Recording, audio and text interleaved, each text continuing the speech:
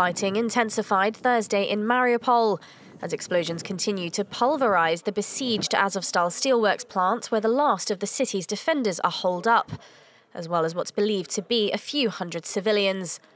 Whilst Russia stated yesterday that Thursday would begin a 3-day ceasefire and open a humanitarian corridor for civilian evacuations, Ukraine's militia fighters say that this hasn't been honoured.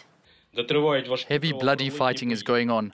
For 71 days, the defenders of the city have been fighting single-handed against overpowering enemy forces. The Russians have not kept the promise of ceasefire and have not given an opportunity for the civilians who seek shelter from the fire-in basements of the plant to evacuate.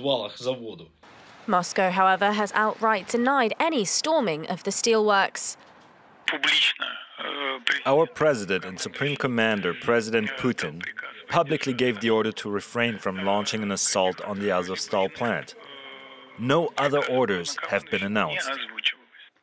This comes amid growing suspicions that President Putin may be trying for battlefield success by the 9th of May, Russia's annual victory parade and the biggest patriotic holiday on the Russian calendar, marking the Soviet Union's triumph over Nazi Germany, as well as suggestions he may escalate military action, possibly even declaring an all-out war, which so far the Kremlin has denied. The capture of Azovstal and the fall of the major port city would be a strong strategic win for Moscow, establishing a land corridor to Crimea, which it seized in 2014.